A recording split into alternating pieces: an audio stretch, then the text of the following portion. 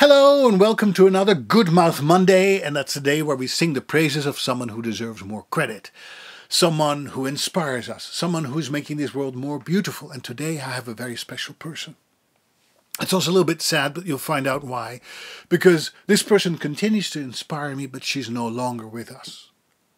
When I look for inspiration and ideas, I tend to go outside of my voiceover bubble. I'm a voice actor, in case you didn't know that, because if you've been around the voiceover community for a while, it becomes kind of an echo chamber. Don't get me wrong, it's a nice community, wonderful people, but there's only so much we can talk about.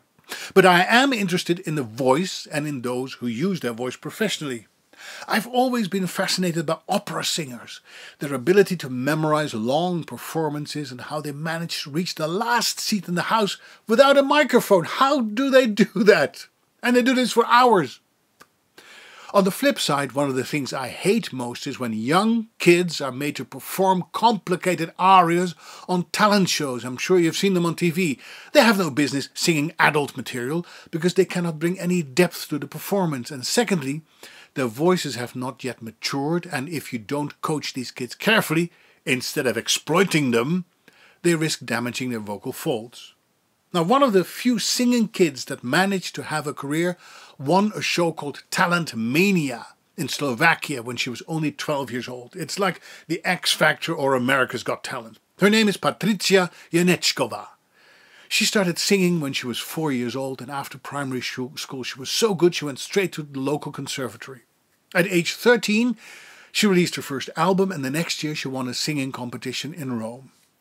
After graduation, she kept on studying privately, gradually taking on more ambitious projects and crossing over to different styles.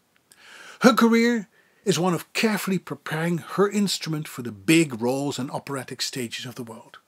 Apart from having an angelic voice and great vocal technique, Patricia has poise, plenty of charisma, she can act, and she's not hard to look at.